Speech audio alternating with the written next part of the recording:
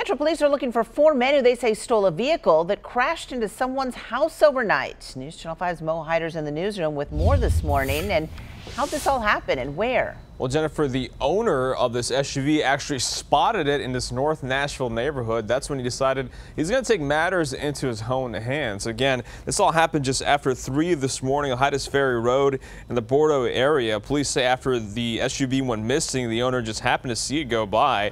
Now, the 4 suspects noticed the owner was following them, and that's when they abandoned it. The car wasn't parked, so it rolled back down a hill into a home, damaging the front window and siding. Now, the good thing is no one inside that home was injured from what police do tell us. However, they're still looking for these 4 men. If you do have any information on their whereabouts, just go ahead and call the Metro Police Department this morning. At the 5 Alert Desk, Mo Hyder, News Channel 5.